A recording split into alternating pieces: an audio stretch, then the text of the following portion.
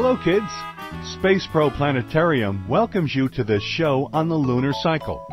Have you ever seen the moon on a clear night sky? If you've observed the moon carefully, you would have seen that it doesn't look the same on all nights.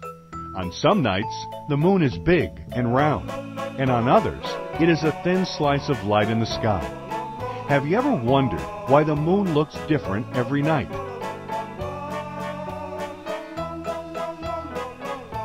You will be surprised to know that the way our moon looks to us is not as much about the moon as it is about the sun and the earth. Strange, isn't it? Let's understand how.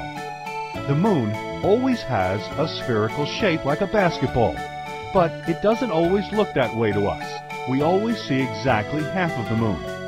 Some of the time, that half is lit by the sun and we see it. At other times, it isn't lit by the sun at all, and we can't see it. Most of the time, the part of the moon that we see is partially lit by the sun and partially shadowed.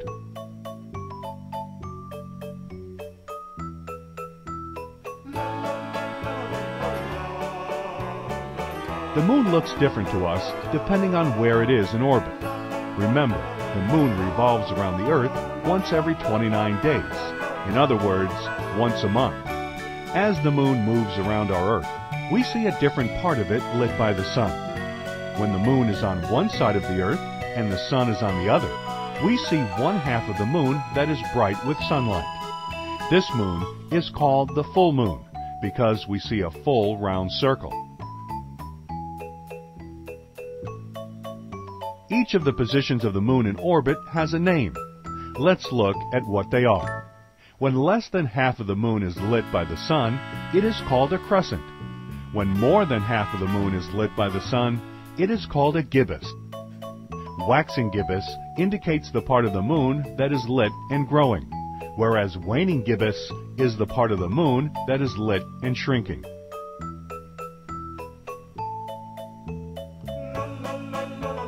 Based on what we just learned, let's look at the different phases of the moon. There are 8 phases in all. We'll now explore each phase of the moon. The lunar cycle begins with the new moon phase, when the moon is not visible from the Earth. This is because the half of the moon that faces away from the Earth is lit, and we only see the dark half. During the waxing crescent phase, we begin to see a very small part of the moon lit by the sun, but most of it is still shadowed. In the first quarter phase, only one half of the moon is visible from the Earth. This is because the right half of the moon appears lit, and the left side of the moon is still shadowed. In the waxing gibbous phase, more than half of the moon appears lit by the sun.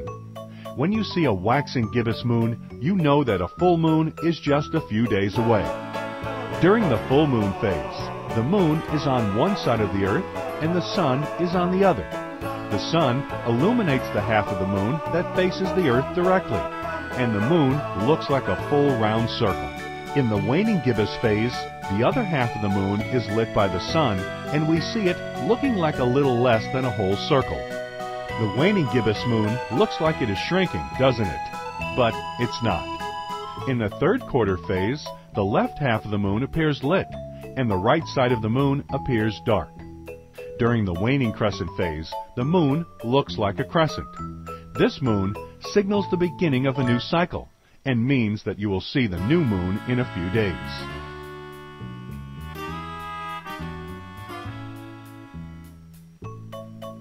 Here is a quick quiz on the lunar cycle. You need to identify the phases of the lunar cycle based on pictures of the moon you see on screen.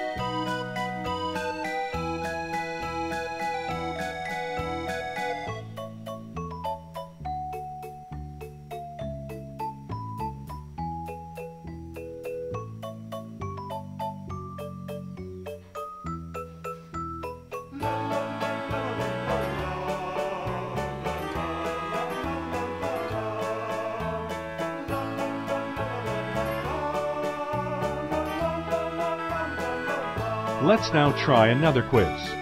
Drag the correct picture of the moon to each phase and then click Submit.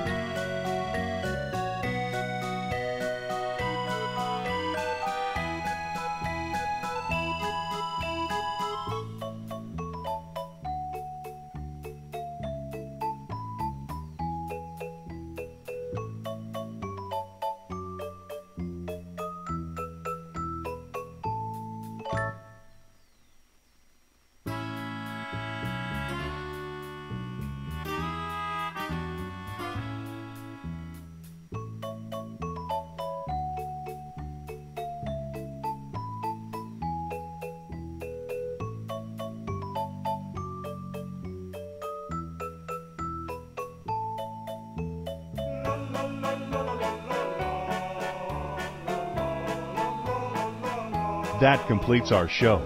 You will now be able to recognize all the phases of the moon. If you are interested in space and planets, you might want to try this special project on your own. Jot down the idea if you want to give it a try.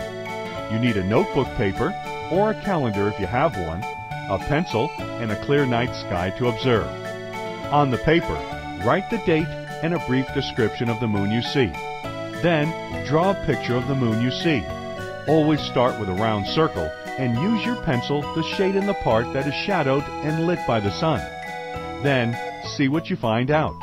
If you do this for 29 days, you will have witnessed an entire lunar cycle, start to finish. Good luck!